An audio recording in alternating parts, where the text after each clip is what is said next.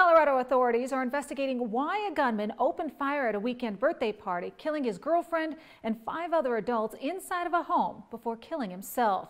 According to a family member, 54-year-old Joana Cruz, her son, 30-year-old Melvin Perez, his wife, 32-year-old Mayra Perez, and 21-year-old Jose Gutierrez were all killed early Sunday morning, along with Mayra's sister, Sandra Ibarra, and brother, Jose Ibarra.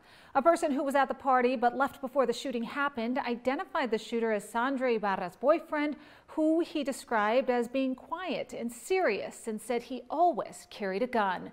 Police say it happened in Colorado Springs. Officers arrived at the home on the east side of the city just after midnight on Sunday morning. They found 6 people dead and a man with serious injuries who later died at a hospital. Officials confirmed the suspected shooter was the boyfriend of one of the victims at the party, which was attended by friends, family, and children.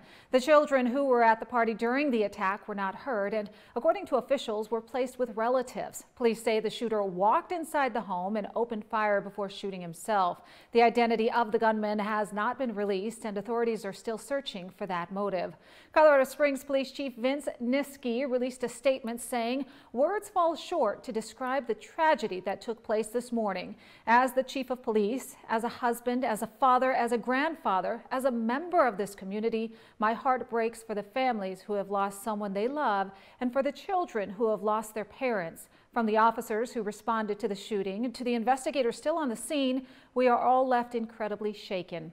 The shooting was Colorado's worst mass shooting since a gunman killed 10 people at a Boulder supermarket on March 22nd.